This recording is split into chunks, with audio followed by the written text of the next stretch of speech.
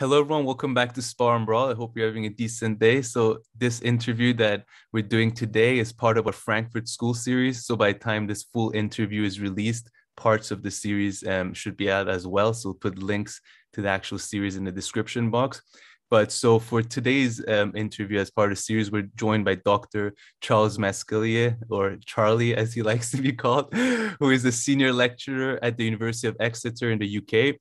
His areas of interest include critical theory, social movements, socialist theories, as well as neoliberalism. And he was just telling us right now that he's currently working a lot on socialism and intersectionality theory.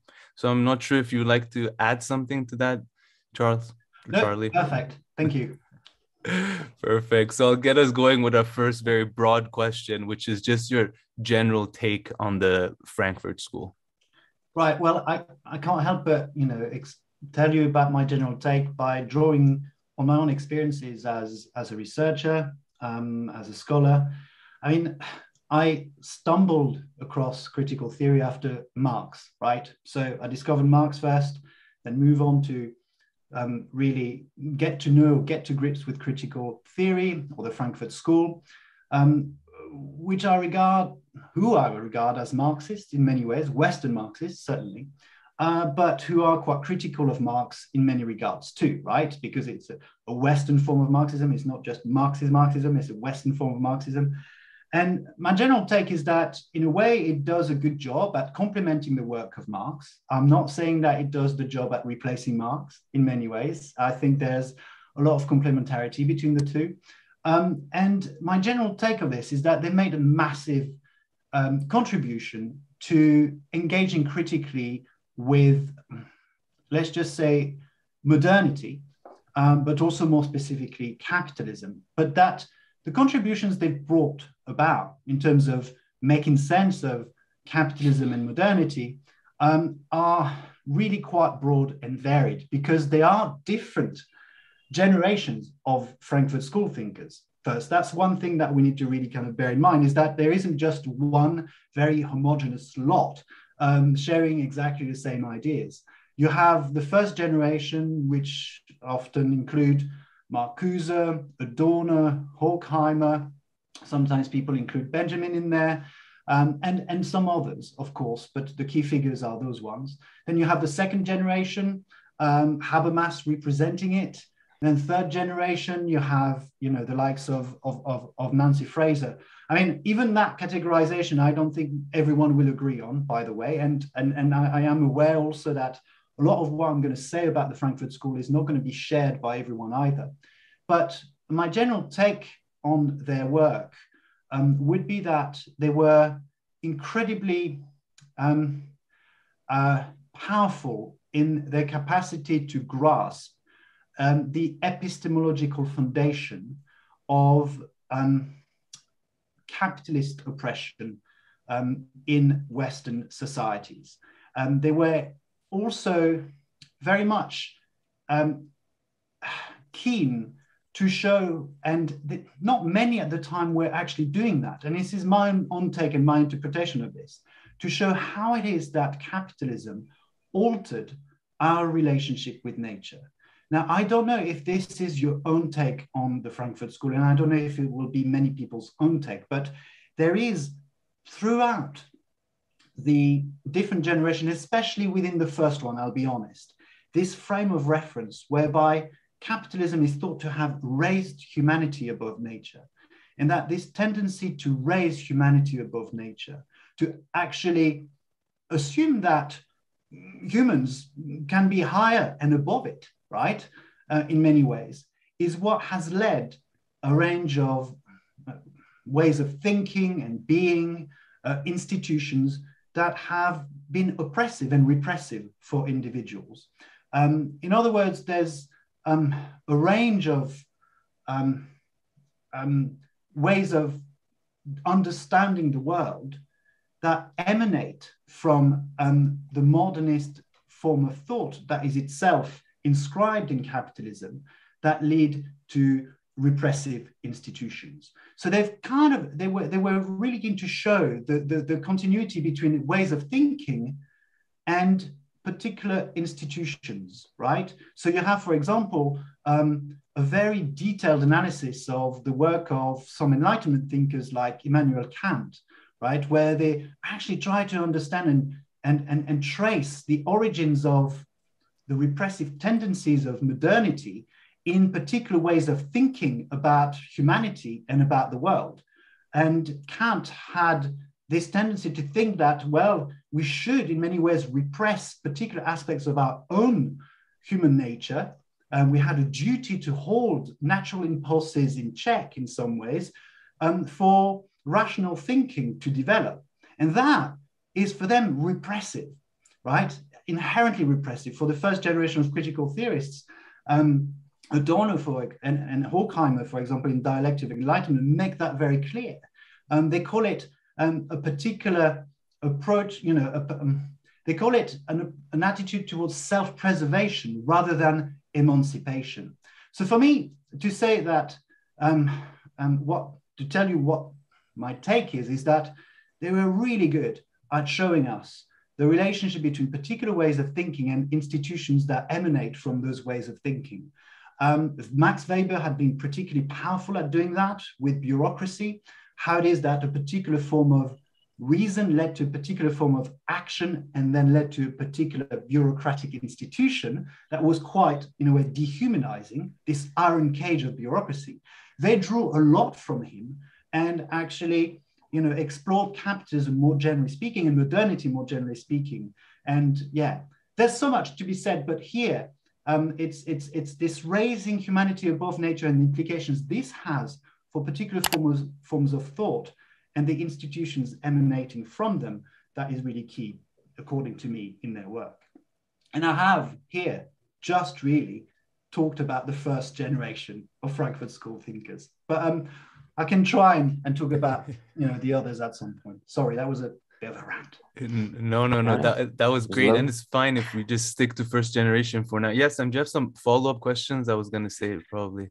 Yeah, because you mentioned there's quite a lot of variety. Do you think it's fair to even group these people together, like Horkheimer, Habermas, like from later generations to first generation? Do you think it's fair to group them together, or is it better to, because some of them are more Freudian, some of them are more Marxist? Yeah. I mean, it's a good question. It's a really good question. I think it's fair to a certain extent because they were particularly interested in the critique of power, but that is also a critique of knowledge in many ways, and trying to anchor their critique of knowledge or their epistemology in the critique of power relations that are associated with capitalism. I mean, you can see that through their work. You can see that beyond their work. It's not just the Frankfurt School that do that in many ways, of course, but I mean, I think running through them is certainly this critique of this sort of critical assessment of modernity, this reflection on what modernity actually is and what it's achieved, and to kind of ground this critique in what one would understand the critique of instrumental reason. And that critique of instrumental reason is, for me, the sort of connecting links between the different generations and within the generations themselves too. I mean, you see it certainly in Adorno, Horkheimer, and Marcuse. You see it in Habermas with the critique of the colonization of the life world by systemic imperatives and therefore instrumental reason. And you see it in Honneth to a large degree too. You might see it a bit less in Fraser, I'll be honest. I mean, and by the way, there are other members of the Frankfurt School, right? But I am being, focusing on some of the key figures here. But you see a bit less of it, I'd say, in Fraser. But up until Fraser, I think that's what really connected them. I see. So if I just want to see like your first answer, because I don't want to ask for the same thing about the other main contributions. So one of their main contribution, based on what I'm understanding, is really thinking critically about the past like 200 years before them. So from when like kind of capitalism took over in Western Europe, and as well at the same time critiquing the kind of positivist scientific rationale that accompanied it. Is that yeah. So what you have is usually, I mean, you have I often say that within the Frankfurt School, and again, I'm going to just talk about the first generation here because it's easier for me here. But within the first generation of the Frankfurt School, you have a critique of instrumental reason, I'd say. So a critique of knowledge, a form of epistemological take on modernity. And you have also the critique of the culture industry, right? And uniting those is a critique of capitalism as well, of course. Now, those two are not necessarily antagonistic, but this is my way of analytically distinguishing two of the core projects within their work. But you have, at the beginning as well, the critique of or studies on the authoritarian personality, which are quite empirical studies as well. We often assume that, the Frankfurt School is just theoretical, but they've done quite a lot of empirical studies. And some people have tried to kind of go back to those to try and make sense of Trump today, for example, right? Why it is that people might be attracted to authoritarian personalities like Trump, or to figures that we find in the Brexit camp, etc., or populist figures that we find today. Yeah, they were interested in that at the beginning. And then I'd say, from the time they went to the US, and then I think they went back to Germany, some of them at least afterwards, they develop a critique of instrumental reason, a more full-blown critique of that, a critique of the culture industry. I mean, the critique of the culture industry was really the one that they developed in the US, right? That was Hollywood. Yeah, they were inspired by what they saw in the US to develop that critique, I'd say. But it is, so it's a critique of modernity, more generally speaking, and then more, of course, by looking and focusing on capitalism that itself unites their critique of instrumental reason and knowledge and the culture industry. But of course, there's more to it, and I'm just concentrating on the first generation of Frankfurt School here. Okay, very interesting. So yes, that critique of kind of culture very specifically, they didn't do that too much while they were in Germany then. I mean, I am not an expert on their own intellectual trajectory and biography and etc. And what they've done, but I think they've always been critics of culture. I mean, developing a critique of knowledge is also being a critique of culture in many ways, right? It's but it's not the culture industry was, in my view, I think something that they were interested in developing when they were after they arrived in the US, and they saw this world of this increasingly commodified world, and this consumerist society that for them was particularly well. I've got a feeling it was quite a shock to them, to land on that, and you feel a bit of that shock, and you feel a bit of that angry response to what they saw in Dialectic of Enlightenment, in that famous chapter, A Culture as Mass Deception, right? I mean, you feel that anger, you feel, I mean, I don't know if anger is the right term, but bitterness potentially as well. If I may say. Yeah. Well, I've heard, that's actually perfect because we were gonna move on to maybe their limitation and criticisms. And don't you think sometimes they come across as exactly like bitter old men, sort of, they're all the young and their new music and their new, I mean, it's famously Adorno's writing on jazz and stuff. It's just, he's very negative on jazz, and I think rock and roll, if I'm not mistaken.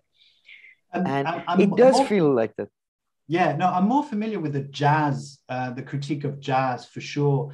He was very, he was very critical, and people might call it a form of snobbery in some ways. People might call it, I can understand this criticism in many ways. And when I talk to my students about the Frankfurt School, I often talk about this criticism, which they can share. And, a lot of studies have shown that actually popular culture doesn't necessarily turn us into cultural dopes in many ways. They might have overemphasized that element too.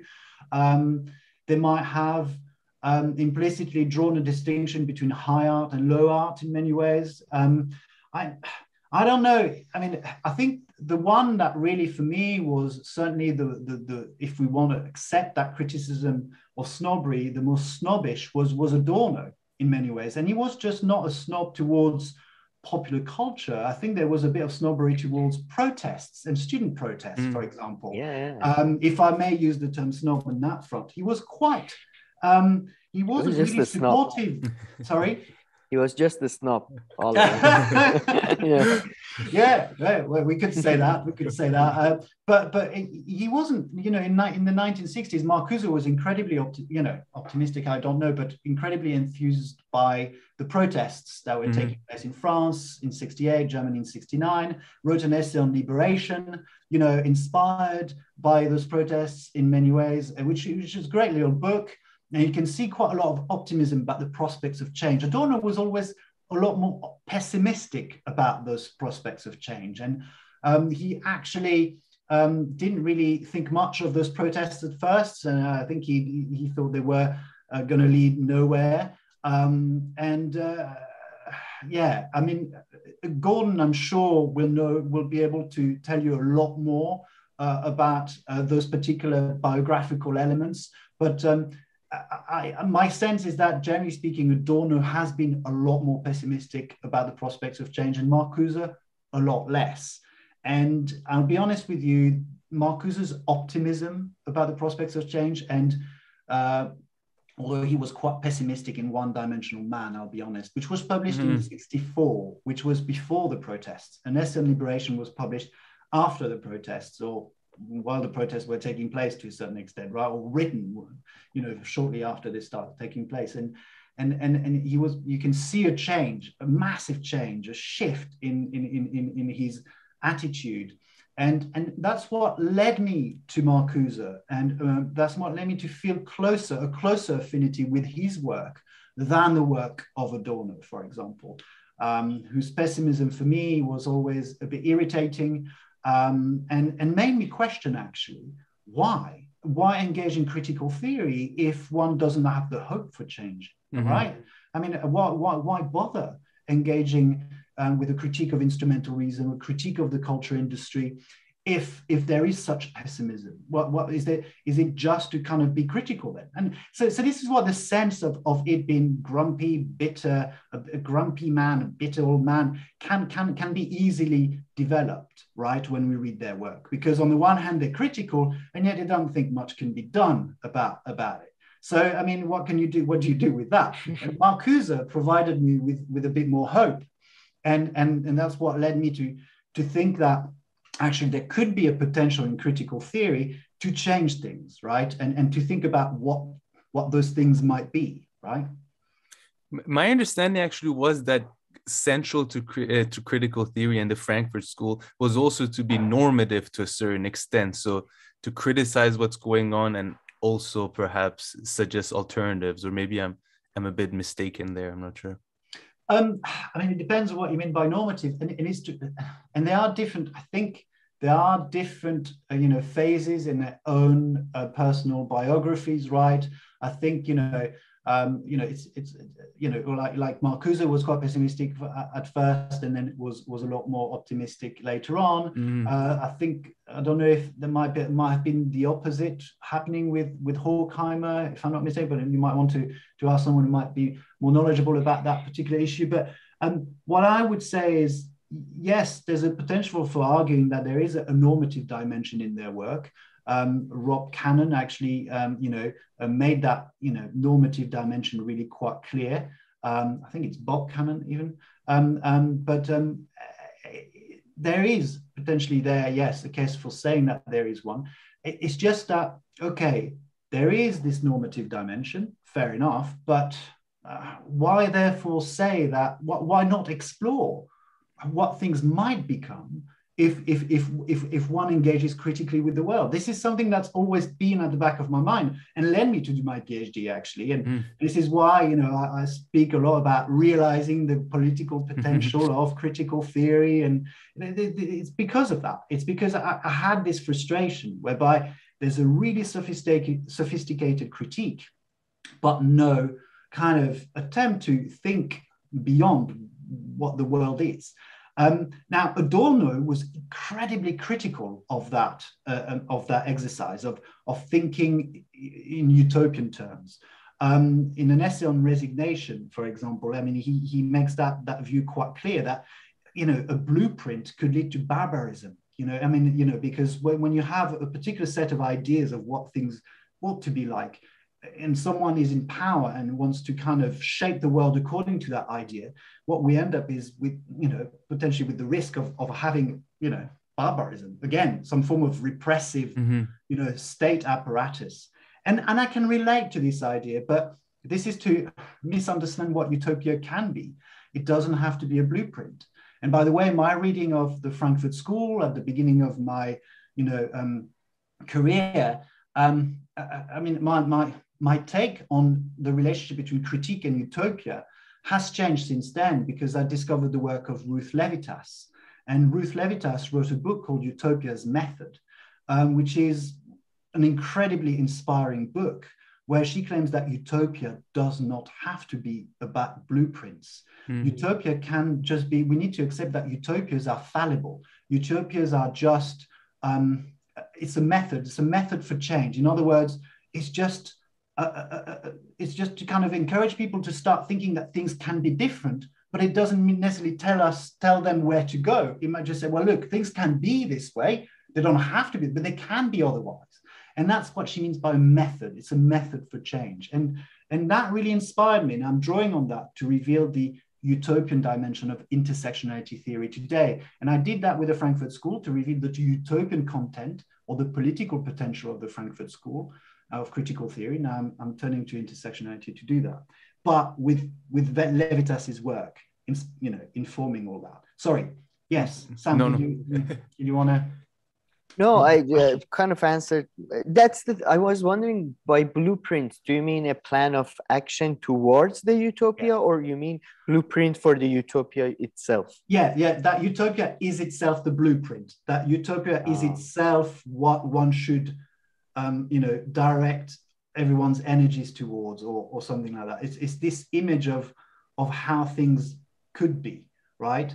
But rather than thinking that this is an end point, we should think of utopia as a means to an end, not the end, right? So this is what the method element, in my view, this is how I interpret this notion of method, utopia as method. And I think Adorno, in a way, didn't really see utopia as a method.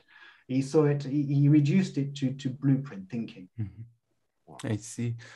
So actually, before continuing with a bit more of the criticisms and realizing and potential and all this, I just wanted to take one step back and just ask you if there's anything else about their main contributions that you think it's worth mentioning. And perhaps if you could maybe just pick one of them, and we've spoken about a few of them quite a lot, but maybe one of them that you like quite a lot, and just talk about his main ideas, and then we can continue as we were.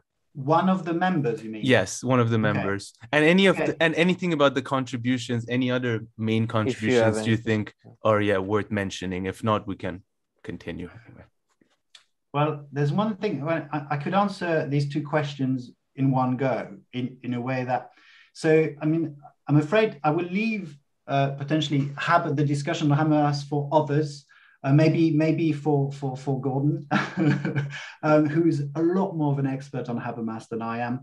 I will say this about Habermas, that I think, and this is my view, that in a way what he's done was to de-radicalize critical theory. From the theory of communicative action onwards, I don't see a person who thinks that structural change is both desirable or possible. What I mean, major structural change. For example, I could sense that, he was very critical of capitalism initially, and then from theory of communicative action and the colonization of the life wealth thesis, he seems to think that, okay, well, capitalism should remain because it's been really quite progressive in many ways, but it has to remain within the system, right? So let's keep it within the system, and let's erect a dam or a wall between the system and the life world. But this is to misunderstand capitalism, which has to expand and expand and expand. It is inherently, and for me, it can't happen, right? Capitalism, will always want and need to expand somehow. And neoliberalism is a good example of that. Neoliberalism has led to the further privatization and commodification of life, right? Universities now, degrees are commodified, for example. All forms of organs are commodified. I mean, the law. Anyway, so I want to leave Habermas aside. I've got a very critical take on Habermas, I'll be honest. And he's made some great contributions, of course, but I think this is a major problem in his work, right? Sorry. So I needed to say that about Habermas.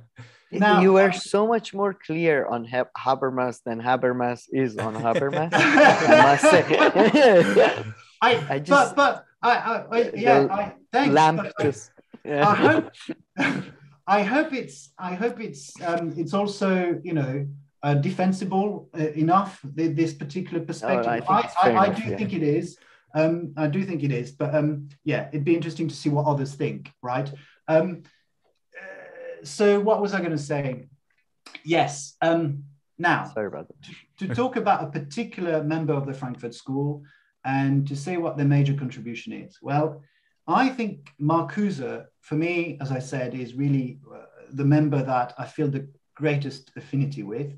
But I must admit that I see a lot of parallels between what Marcuse tried to do and what, for example, Nancy Fraser herself is still doing to this day. Now, what I think is Marcuse's really most valuable contribution, and you can see it in some other works of the first generation of Frankfurt School, it is to actually think and to demonstrate the relationship between what I would call environmental domination and social domination. This is, for me, such an important contribution that Marcuse made, and that, in fact, the Frankfurt School made. And quite early on, they made it. It's this theme, this frame of reference that runs through their work about the tendency of the domination of particular groups over other groups under capitalism, like the bourgeoisie over the proletariat, or other groups, by the way. Okay, it could be the global north over the global south, because he was interested in that issue in Western liberation, or it could be of men over women. Those forms of social domination are intrinsically connected to the domination of nature by humanity. They're not separate. They're intricately imbricated. Okay, you can't separate them.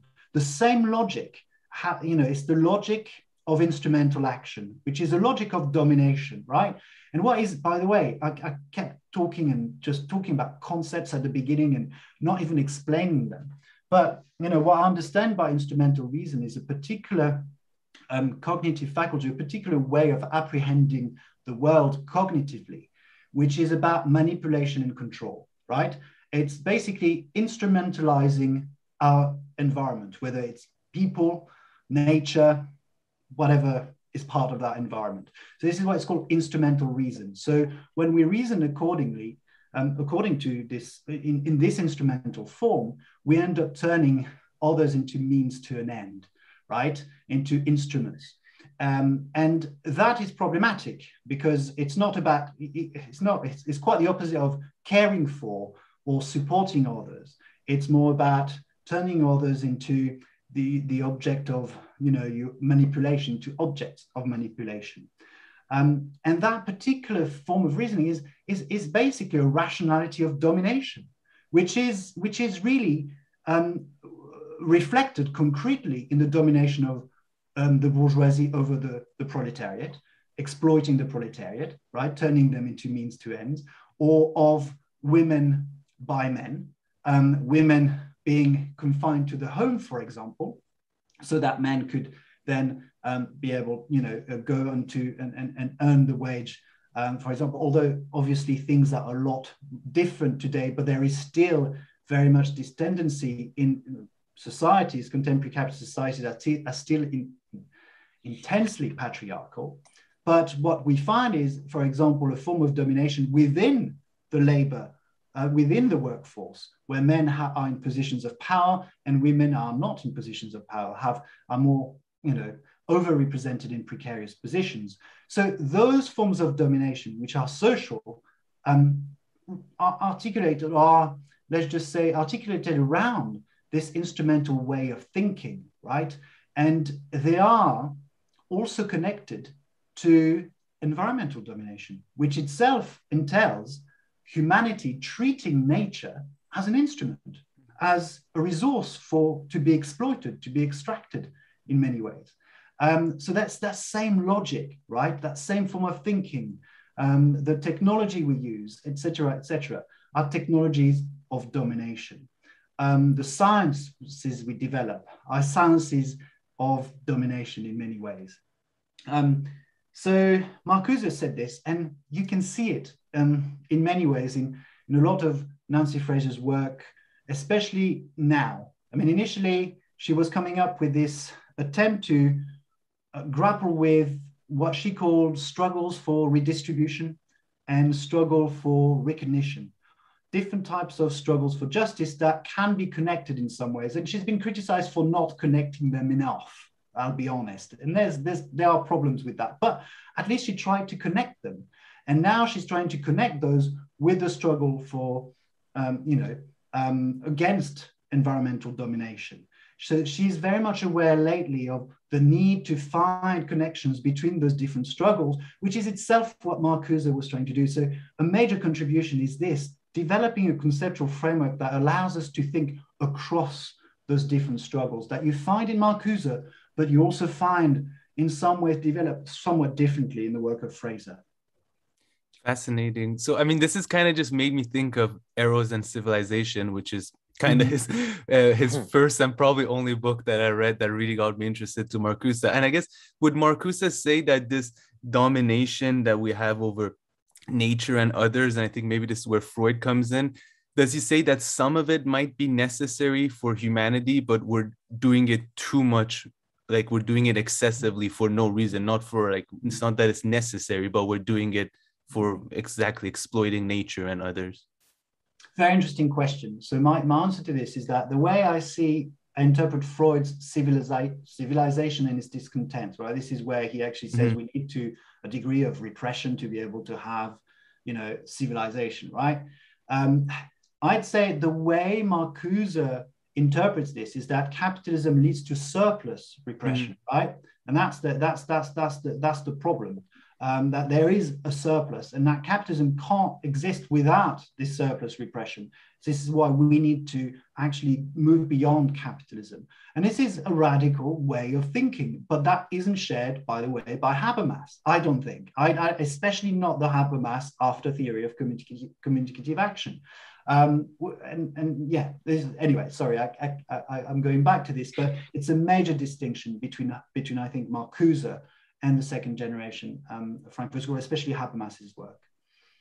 Interesting. I always thought instrumental reasoning is just basically, at the end, it becomes profit-seeking and control, like psychiatry or environmental issues. It just feels like at the end, it's just that's the end point of instrumental reasoning. I don't know if that's a fair enough assertion or not. I mean, I'm going to use Habermas positively here and read it with Habermas's take. So the Habermas says that the colonization of the life world by the system, and the system contains the economy, politics, the political apparatus, the bureaucracy, et cetera, so it's really about kind of like control and satisfaction of needs, let's just say. And then it distinguishes it from the life world, where it is where we develop our personality, where we develop norms, social norms, et cetera, where we find morality, okay? And the colonization of the system by the life world is let's just say mediated by money and power. So the spread of instrumental reason, instrumental reason is not money itself, but it's mediated by money. Let's just say it spreads through the spread of money, right? So there is an affinity between instrumental reason and thinking in money terms, because it's about calculation, right? It's a calculative rationality in many ways.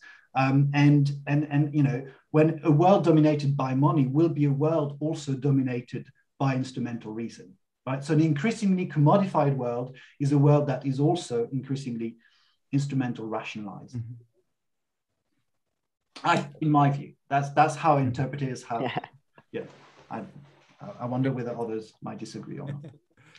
So, I mean, maybe just going back to the criticism now. So we talked about snobbery a bit. I see here in our questions, we had that perhaps the criticism that their work is not scientific enough. But are there any criticisms that you find to be particularly either fair or unfair of the Frankfurt School?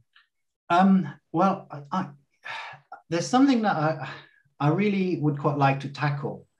And this criticism that's really quite current at the moment, which is the fact that their critique of modernity and the critique of capitalism remains within the confines of modernist forms of thought.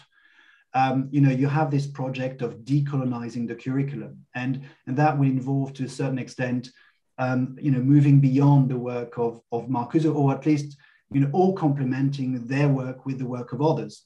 And I'm completely in favor of that if it's done well, and for it to do well, you can't do it within the confines of a very marketized university. And it's interesting because Mignolo, a key figure of decolonial thought, Walter Mignolo, actually said you can't get a research grant that allows you to genuinely decolonize the curriculum, no matter how, because that wouldn't appeal to any government in any way, shape, or form. But so I had to say this.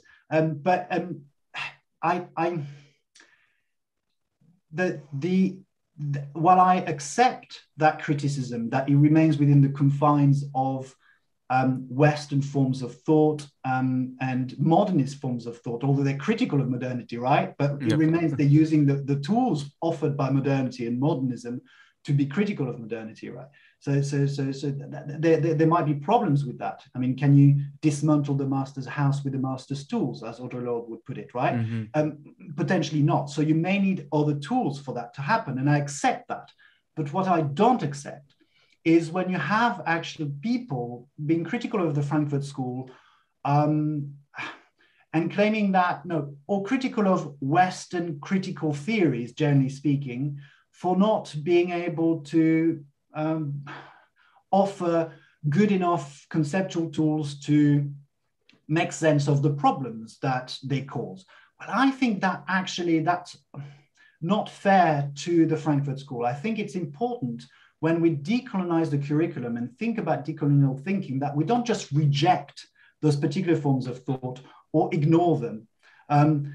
We might want to provincialize them, not to make them necessarily the center of analysis, but to see how they might be complemented, or to see how different critiques of modernity, Western, within, Western societies and modern societies, and critiques of modernity outside of those societies can actually work together to kind of move beyond the problems they identify, rather than establishing a sort of division and a sort of wall between us and them, right? In many ways. And it's really, I think, absolutely essential to work together, to kind of to engage in a dialogue, rather than and of course, I'm not saying we should absolutely use necessarily the work of Frankfurt School thinkers, but if you think about this relationship between social domination and environmental domination that Marcuse really placed at the core of his critique of capitalism, you find very strong affinities here with Latin American or South American forms of decolonial thought, who actually who are critical of coloniality, or the coloniality of power, as Quijano put it, at the same time as being critical of how it is that the coloniality of power might be instrumental in, the exploitation of nature. So there is connection here between social domination and environmental domination that is found in decolonial thinking and also in the work of Marcuse or critical theorists. And I think it would be really it would lead to really interesting and rich and creative ways of thinking across struggles, to try and think about across those different forms of thought, right? And to include them within a more generic critical theory, rather than just assume we've got decolonial theory and then we've got critical theory.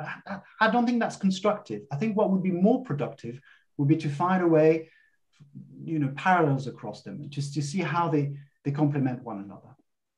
I see, yes, and definitely, I mean, I think even nowadays, his whole criticism of saying social and environmental domination, it should be very relevant nowadays too, because you hear it a lot, but perhaps it's not linked directly to Marcuse. Yeah, go ahead, son.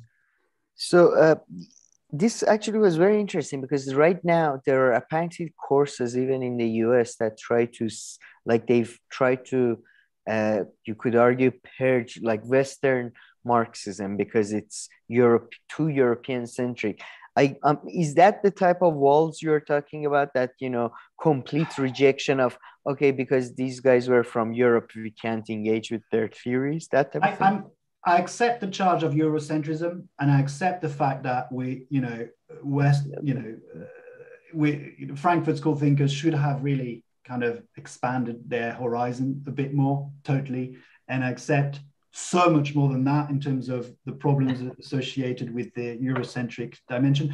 What I'm trying to say is that while it is really important to highlight the limitations of Western form of thought, if you're critical theorist, let's just say if you're a critical theorist, if you're critical of capitalism, right? What good is it to, let's just say, oppose your own critique of capitalism to other critiques of capitalism? Wouldn't it be better to try and really work together? This is my point. So it can go, it doesn't have to be necessarily those outside the West, erecting walls and things like that. It could be the West. The West has anyway erected walls, throughout its own kind of, it's only now that we're trying to remove those walls, really, or, we find it quite difficult, especially given the state of academia these days. But, so I'm not blaming any sort of kind of, school of thought for erecting walls, but it's important to just know that, to just avoid, at least, avoid making statements or developing critiques that would end up erecting such walls, or that would imply the erection of such walls. That's my point. And I think there's a lot to be done to work across different knowledge projects, across the world to develop a critique of it. It doesn't mean to homogenize it necessarily, because I really believe in this notion of pluriversality that you find in decolonial thought, right? The pluriverse, which is to kind of give scope for different perspectives, right? And to respect and to tolerate difference, to stop trying to universalize particular forms of thought, which is what modernity and modernism has tried to do. This is what the likes in some ways of the Frankfurt School have tried to do to kind of, but although again, the first generation of Frankfurt School thinkers were really quite attuned to this relationship between particularity and universality, and to try and strike a really kind of healthy emancipatory balance between the two, right? And I think their attempts could parallel some of the attempts that are found outside. But it's true that, I'm not going to dispute the fact that modernist forms of thinking, do tend to favor universalism over particularism, or universality over particularity. There is that inherent tendency within that, in my view. See, very interesting.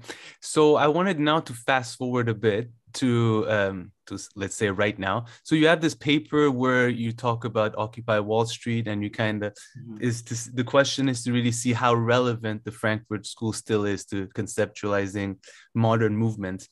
And so I wanted to ask you how relevant you think this is, while taking into, I guess the paper is kind of articulating and fighting back against the criticism which is made.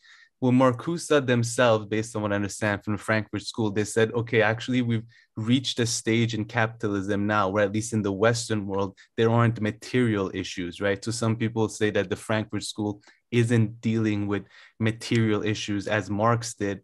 However, now that we look at it right now, that doesn't seem to be the case. And there are still a lot of material issues that need to be taken into consideration. So having said that, I don't know how much if you agree with that or not, if I characterized it well enough. But anyway, my question was just like, how relevant do you think their theory and Frankfurt School main ideas remain for analyzing contemporary movements, whether it's Occupy Wall Street, or maybe you want to even pick something even more contemporary, if you give an example. Yeah, I mean, there's Occupy Wall Street. You can see, I would include the global justice movement or alter-globalization movement. I would include even potentially Black Lives Matter, a more contemporary global movement.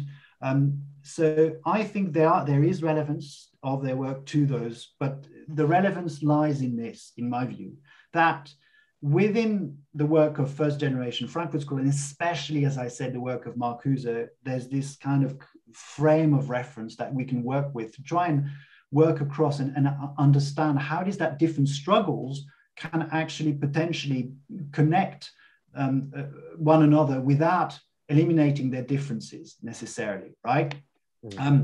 And this is, I think, really quite relevant to some of the challenges that contemporary global social movements face, like the global justice movement, like Occupy Wall Street or Black Lives Matter, which are movements of many movements. I mean, Black Lives Matter, yes, is an anti-racist movement, but it's also more than that. I mean, it sought to include also, the fight against transphobia, for example. It sought to include a range of issues that are not just police brutality. Police brutality, absolutely. That are connected to race, but that are not reducible to race, if you see what I mean, or to racism.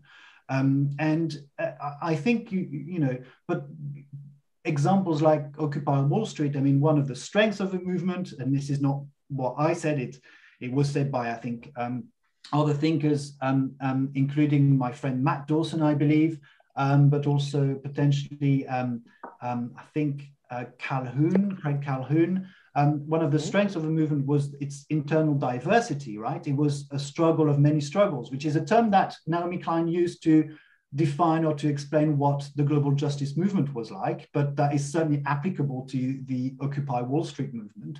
It was a movement of many movements with a lot of different protesters protesting for a host of reasons. You had the core of it might have been anarchists, yes. You had David Graeber, for example, being quite instrumental in that particular movement, a key figure in there.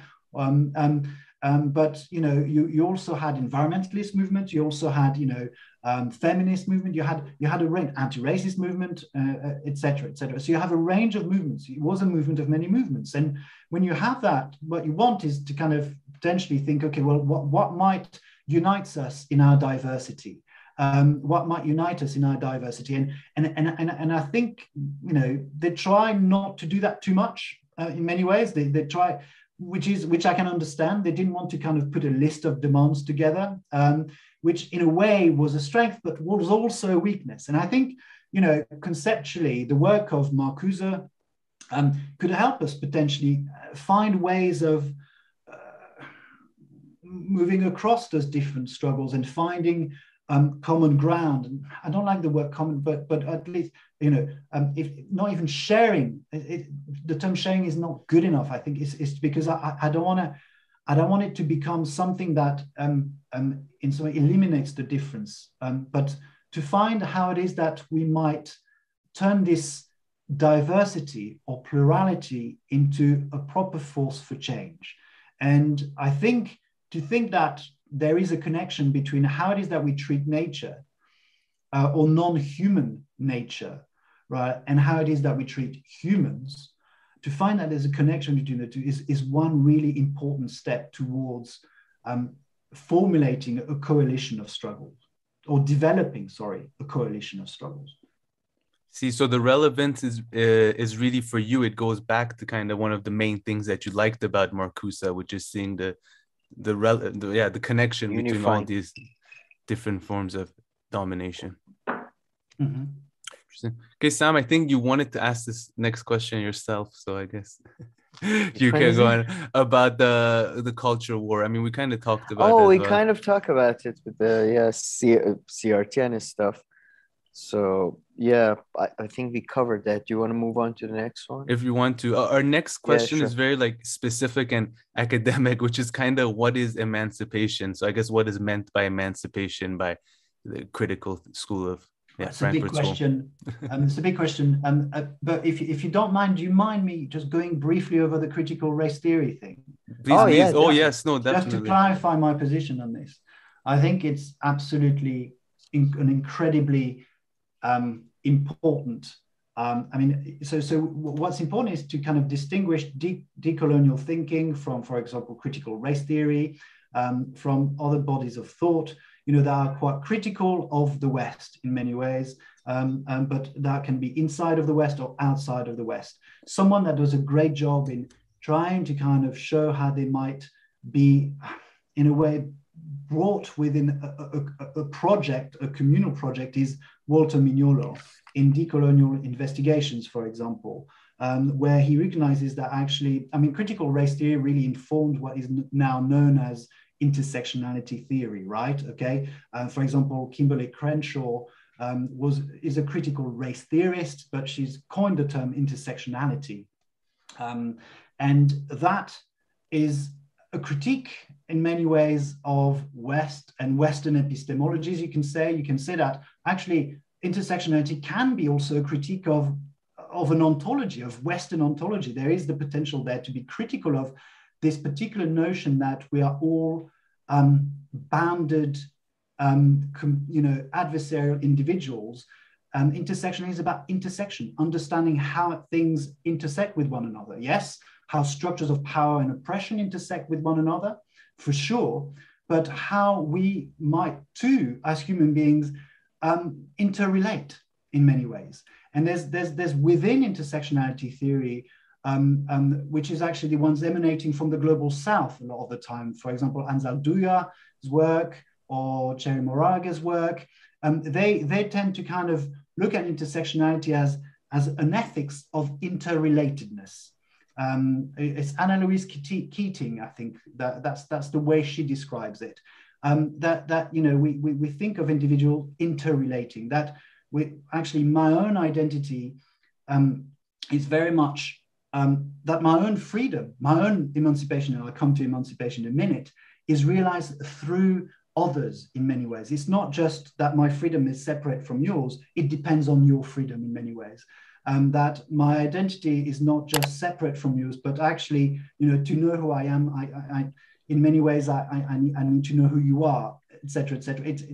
It's a different perspective on the world in many ways. It's a different way of a new way of thinking about the world, and a new way of being in the world. So there's potential in there to think along those lines, and therefore very strong affinities, I would argue, with decolonial thinking, as Walter Mignolo kind of showed, but also potentially, I think there are very strong parallels with the Frankfurt School too.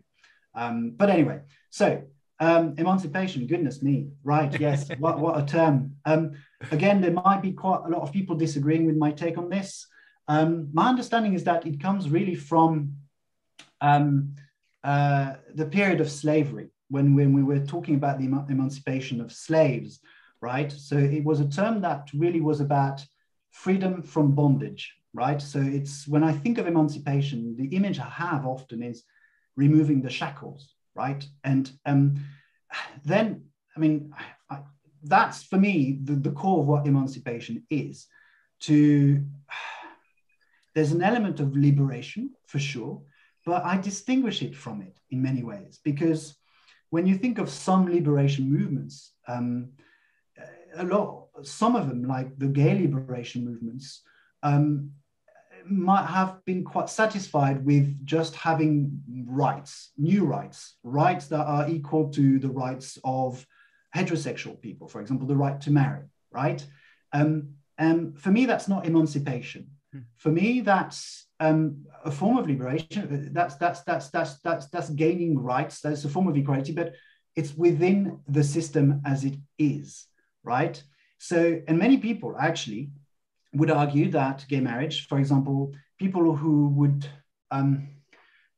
someone like Lisa Duggan, who came up with the concept of homonormativity, not heteronormative, but homonormativity, argued that this, the gay marriage is an assimilation of gay people within heteronormative culture.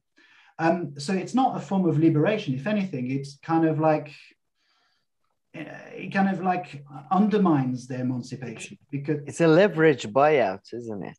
Yeah. It's kind of you're buying into the to system. use an interesting terminology. Yes. It's an interesting way of looking at it, actually. Absolutely. So for me, emancipation is more than that. It's emancipating oneself from structures of oppression, and adding rights, or making someone equal to those who oppress, in many ways, who oppress them, is not, for me, a form of emancipation. A form of emancipation is giving them the possibility to have control and to actually shape the norms as well. And therefore also shape the institutions too. And that requires systemic or structural change. So for me, emancipation, the way I see it, it entails a systemic or structural change. And I think the key thing to concentrate on is to understand how a program of emancipation might work across different types of struggle, without necessarily reducing one to another, but just to understand how it is that different struggles might combine together to kind of lead to the emancipation of different groups, right? And that means, therefore, to a change of structures and institutions that reflect the interests of those particular groups. I see. So, I mean, that sounds very interesting, and I actually agree with that. But it just made me think that, I mean, you can kind of say the same thing then about slavery. You could also say that was a kind of liberation, right? I mean, if you take slavery in the US specifically, right? Because, I mean, you want to have the same status as everybody else, but then you're kind of part of the system. I mean, I was just thinking in the way that we mentioned, gay rights, liberations. Well, actually, like, there are historians, Gerard Horne, for example, kind of argues that sort of, you could argue some of the black liberation movement leaders sold out the international community for the black people at home. So, I mean, this is just, sorry, it's a bit of a tangent, but no. I mean, it's an interesting discussion. I'm no expert on that period of history, but of course I have some knowledge. And there's Dubois's work. You might be familiar with his work, and who really was about one of his greatest works, from what I'm aware of, and absolutely enjoyed it, was his work on Reconstruction, and he makes the claim that, part of the claims he makes, at least, is that it didn't really get emancipation of Black Americans, at that time. They were not emancipated. I mean, that's we speak of an emancipation, but in many ways they were not emancipated. And this is the kind of thing that I would. I mean, it's obviously not at all to the same degree, or it's a different struggle in a different set of circumstances. But this is what I see when I see gay marriage, being, or same-sex couple, same-sex marriage being legally enshrined. I don't see this as a form of emancipation either. I don't really see it as a form of liberation either. If anything, I see it as an assimilation within a dominant set of norms, the heteronorms, in many ways. So, So that, I don't know if that answered your question in any way, shape, or form. Well, it was so much good. Well, I would just to add, Dubois, I think, even points out that Black people were given votes, but they weren't given land.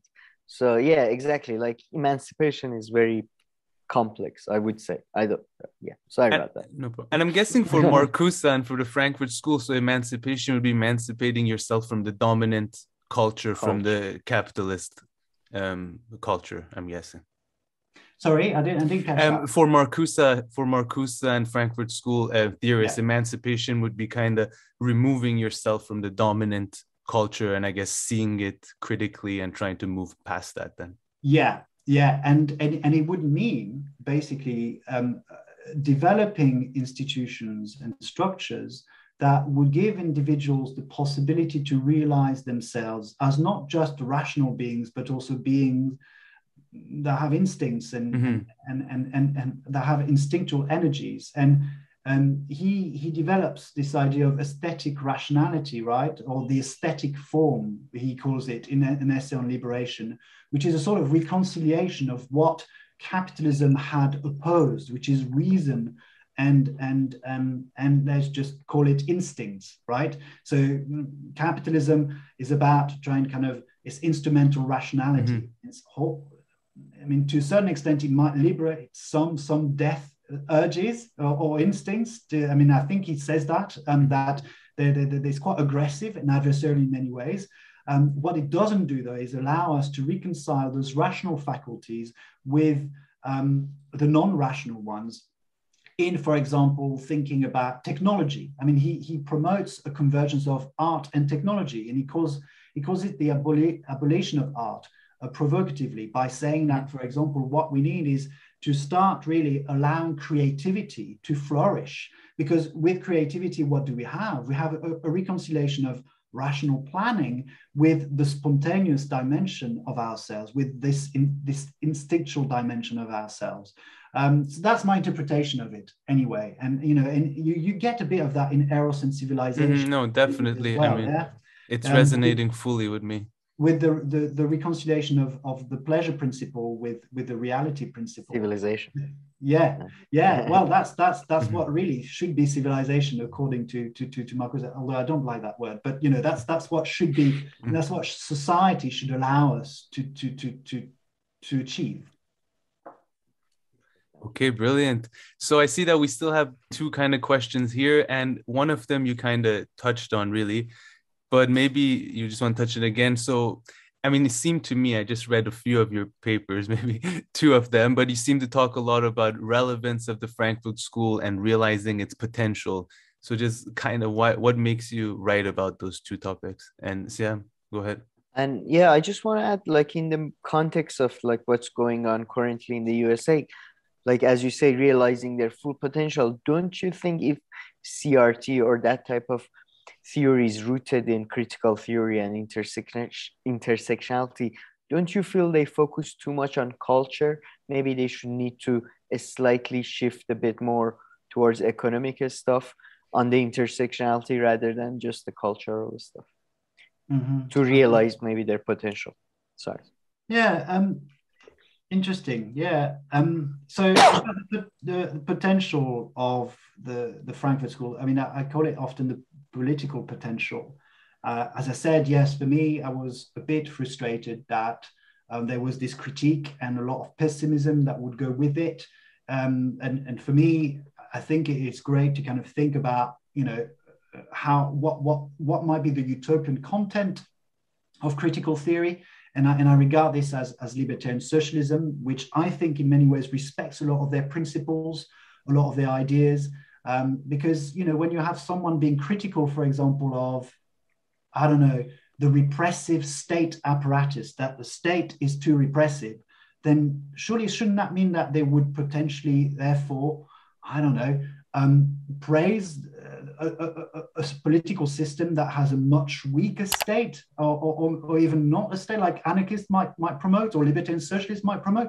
I mean, that to me sounds quite obvious, that whenever you have a particular, understanding of what's wrong, surely you must have somewhere an understanding of what's right. And in that work, critical theory and libertarian socialism, I try to realize that potential that's really implicit within there, that's laying dormant within their critical theory, and make explicit this silent utopia Ruth Levitas would do. And I hadn't actually read Ruth Levitas's work then.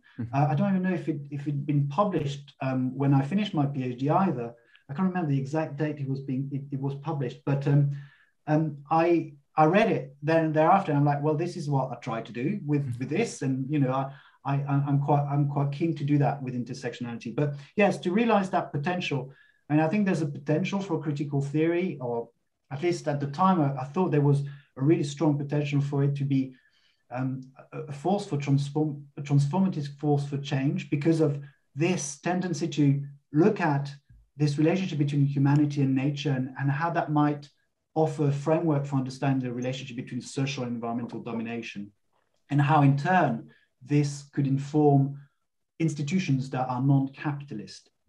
So there was, and I still think there's a massive potential with that, but I now turn to other perspectives that might be a bit more critical of the Frankfurt School than one might, that are critical of the Frankfurt School and Western forms of thought, like decolonial thinking. But I see, interestingly, very strong parallels between them, parallels that are not often enough mentioned, I don't think. And in terms of their relevance, well, I think there is relevance. I think I've answered that question, or hopefully when we discussed Marcuse's relevance to Occupy Wall Street and social movements. And I think that the key relevance is there, really. But in terms of critical race theory and culture and the cultural and materialist dimension, it's funny because I haven't worked on critical race theory all my life. I've actually got into critical race theory by reading about intersectionality mainly, but of course they're very strongly connected. I never got the sense really that they tended to favor culture over material issues. I never really got that sense, which is interesting because I still identify to a certain extent as Marxist. I do, and I embrace that label in some ways, or that self-identity. But when I read the work of Crenshaw, I never really thought of it as being about culture, as being about symbols, or as being about lifestyle. It was about a range of different issues. I think intersectionality precisely, not critical race theory. I'm going to leave because I don't know enough about critical race theory to be able to comment on this now, but intersectionality, generally speaking, is a particular lens that allows us to see precisely how it is that the material dimension, the cultural dimension of oppression intersect, in my view. It's a particularly powerful one. And you have that, in my view, as well in Marcuse, right? So there are parallels here. But I think it does it extremely well, intersectionality. And I think this is part of why it is particularly popular. And there is a danger, and that's the way it's been presented often, intersectionality as identity politics, and it's not. So intersectionality is really quite adamant. Everyone should read, I think, this bridge we call home, I think. And I think it's the edition that follows this bridge called My Back, which was published, I think, in 1983. And then you have in early 2000, this bridge we call home, I think it's called that way. And it's edited by, I believe, partly Anne Zalduya, who's this global South feminist.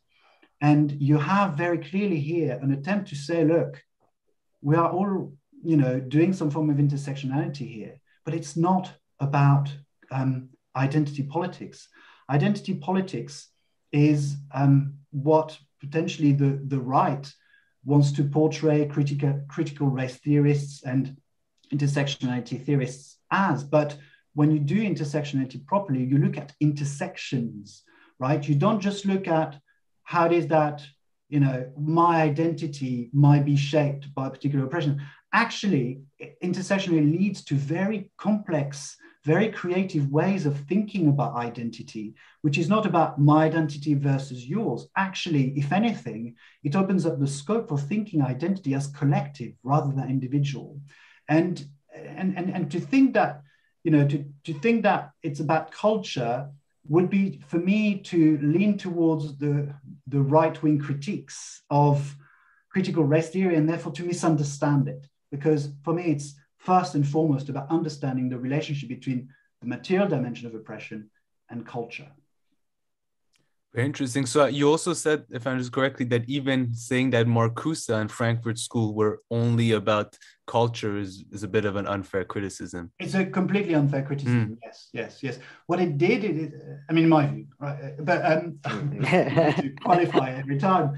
I think what you have is a very, very sophisticated approach to oppression that complements the materialist dimension of Marx with what they regarded as the missing cultural dimension of domination. And I think it doesn't do that at the expense of the material. I think it does that by complementing the material one. So they kind of thought that Marx has already done the heavy lifting when it comes to the material. Well, when it comes to the critique of capitalism, to a certain extent you could say that. what they wanted is to extend it to a critique of culture as well, and to show that capitalism is not just an economic system potentially, but also a cultural system. Fascinating. And the intersectionality stuff, yeah, very, very relevant nowadays. I think I would add that I think it's just, the cultural stuff is easier to do, so politicians tend to focus on them. So the whole of the movement gets a bit tainted by that. So I mean, exactly. Yeah. There's a really, really good book, which is, again, and I mentioned her earlier, by Lisa Duggan. It's a small book called The Twilight of Equality. And in this particular book, Lisa Duggan, whose work I cannot praise highly enough, makes the point that neoliberalism has led to, in a way, what we call now culture wars, right? Just turns everything into issues of culture and identity because it suits it. I mean, neoliberalism is quite progressive. I mean, Nancy Fraser used the term progressive neoliberalism, which I hate, but in a way, what it does, because there's not much that's progressive about neoliberalism. But under neoliberal government, anyone can make money. That's progress, yeah. But no, so what I mean, the way, I mean, what neoliberalism's done, right? Okay, many liberal governments have accepted same-sex marriage, right? Have made it legal, right? So that could be seen as progressive, neoliberalism. That's one example of the way it's progressive. But what it does is that it kind of obscures the material dimension behind all that. But because she's very critical of the fact that despite the seemingly cultural progress, there appears to be cultural progress, but then at the same time, you've got a sharpening of socioeconomic inequalities, right? So neoliberalism appears to separate cultural issues from economic or bread and butter issues, right? And in fact, neoliberalism really operates on the basis of both at once. And she demonstrates how, for example, an issue like same-sex marriage is also an economic issue. And it's about promoting the consumerist kind of, we call it the pink pound here in the UK, but it promotes a consumerist way of thinking. So it's not just a cultural, it's also an economic issue. But yet neoliberalism kind of seems to be showing us really only the cultural side of things. And in fact, it's quite suitable for neoliberalism to just focus on that because its record on economic issues economic equality is quite poor. If anything, it has really sharpened it. And neoliberalism is really about the individual and about, it thrives on thinking that we as individuals are personally responsible for our own fate. It's articulated around this particular principle. I mean, market freedoms operate along those principles. And of course, it likes to divide in many ways, and it likes to think, it thrives on this individualization of social life in many ways, which is more rhetorical than real, because obviously there are still groups, they still exist. It's just that there's this kind of dominant rhetoric of identity and individuals, and it just, it divides and recurs a lot of the time. And it does so really quite paradoxically, despite the fact that actually it unites both cultural and economic resources to be able to thrive. Anyway, it's a very vague kind of depiction of what's in that book, but it's a really good book, and it's quite complex in its argumentation, but incredibly powerful. The Twilight of Equality or Inequality? The Twilight of Equality, yeah. Equality. No, sounds very interesting. So, Sam, I don't know if you have any follow-up questions, and I think our last question, we've covered it quite a few times. So about your favorite and least favorites when it comes to the Frankfurt School, I think we've touched on that one now. Well, any besides the author, I mean, I forget her name, Lisa Duggan, Duggan. Any favorite maybe authors or least favorite authors out of the current generation that people should maybe look up or not should look up? I believe you mentioned Nancy Fraser, if I'm not. I mean, I have, I think her work is great. There are many problems, and what's interesting is that actually Lisa Duggan provides a short critique of Nancy Fraser's own take on the relationship between issues of redistribution and issues of recognition. there is a tendency here in Fraser's work to treat them as potentially connected, but analytically distinguishable, and in fact, to a certain extent, distinguishable full stop. When in fact things are a lot more complex.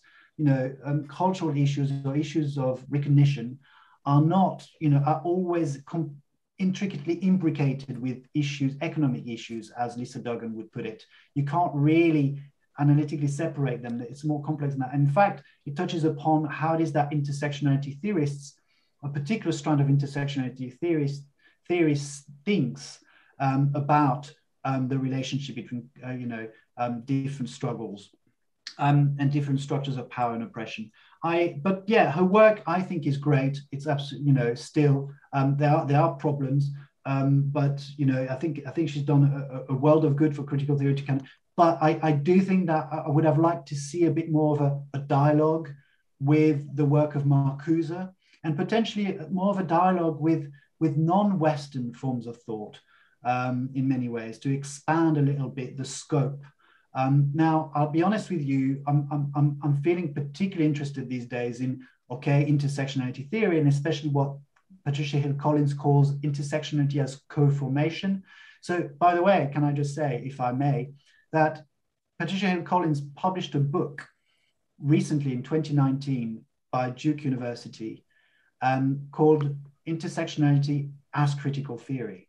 And there is this, I completely buy this argument. I think it's an incredibly inspiring book. I use it a lot in my research now, and it makes a really compelling case for regarding intersectionality as a form of critical. She does discuss the work of the Frankfurt School briefly in there. She does also mention the fact that it's a very Eurocentric way of thinking.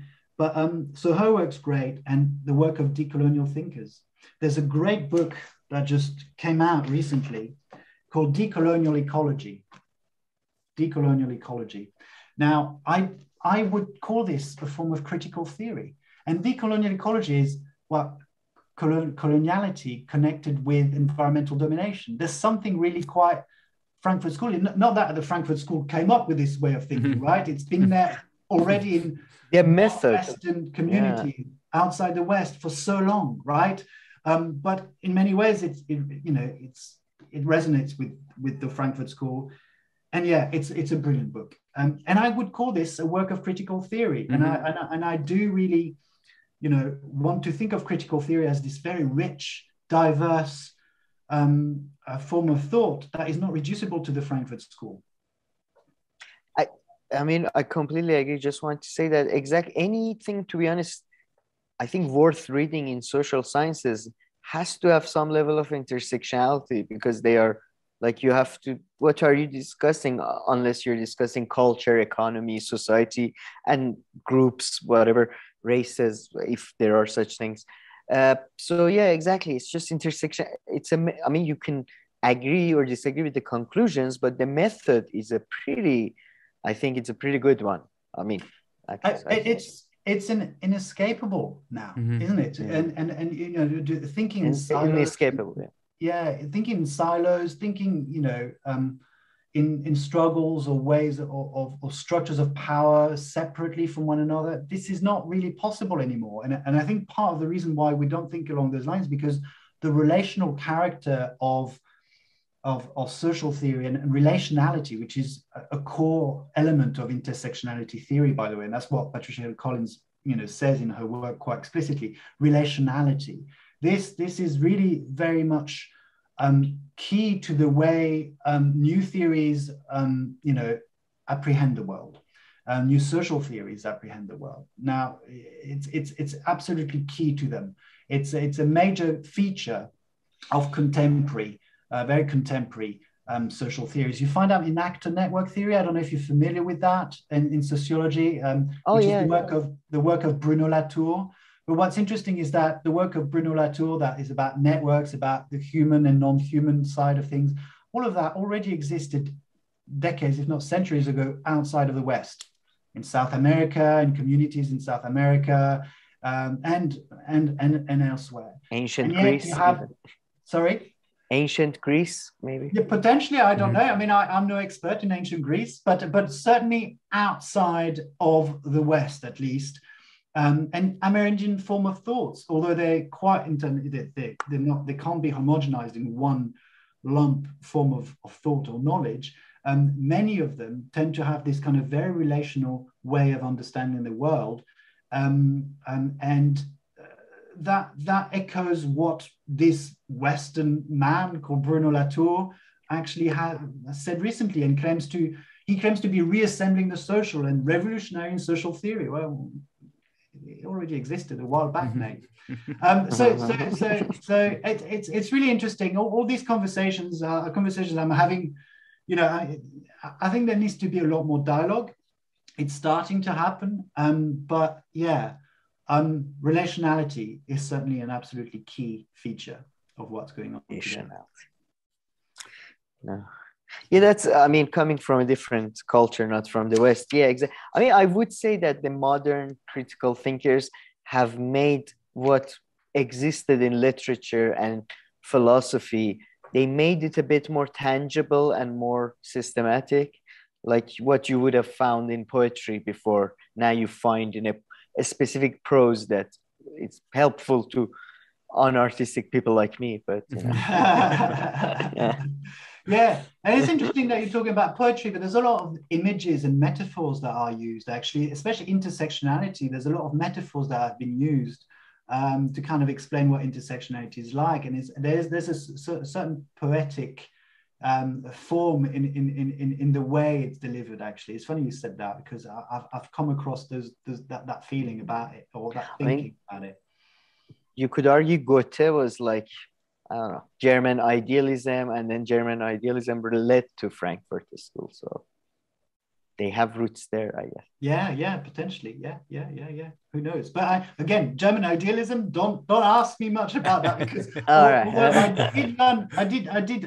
I did do quite a bit on this to be able to know about the Frankfurt School. I mean, you know, Hegel's, you know, ideas, for example, had to be done, but I must admit it's now really more the Marxist, Western Marxist, and you know, kind of I'm not going back to those anymore. For some reason I don't feel like I want to go to. I don't think I need to. I'll be honest. I see. Okay. All right. Great stuff. Anything else, Sam? No. Thank you so much. Yes. I just added some questions there. Yes. No Anything problem. You'd like to add, Charlie, or? No, not at all. Thank you so much. Thank you so much for giving that scope. I hope there was sufficient clarity in the way things were explained. I think at the beginning I did go and drop quite a lot of terms and concepts without really explaining them, and sometimes you assume knowledge, and I hope that eventually they got clarified somehow. It made sense. But yeah, thank you so much for giving me that chance to talk to you. No, I think it was all good. And yeah, thank you very much. And thank you for watching. Please like and subscribe, and we'll see you in our next video. Thank you.